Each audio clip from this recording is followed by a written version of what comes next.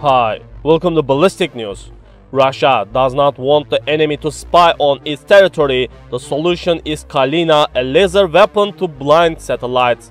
Spy satellites, which are becoming more sophisticated, have the ability to capture high-resolution images and other information from space. This can be a threat to countries that try to keep certain military movements secret, a threat so real that the United States, China, India and Russia have already tested anti-satellite weapons that simply destroy them in orbit with missile launches.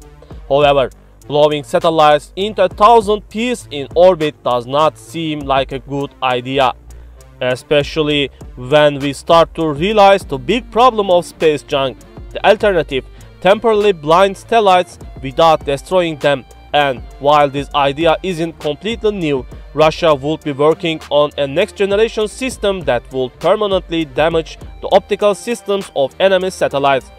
The Russian secret weapon called Kalina will be located in the Korona space complex located several kilometers west of Zelensky, a place well known in the astronomical community for its enormous advantage for space observation.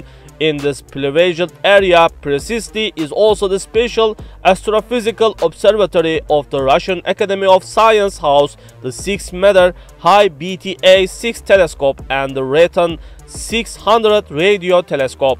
Kalina will work with various instruments, explain the Space Review, based on military documents. On the one hand, it will have 2 telescopes that will serve to detect satellites in high orbits. This set of instruments will also have a radar intended to provide precise trajectory data to point their telescopes at targets of interest. On the other hand, a laser-connected telescope that will have a dual purpose, accurately measure the distance of the satellites and blind them to prevent them from capturing images. Thanks for watching. If you like this video, please subscribe.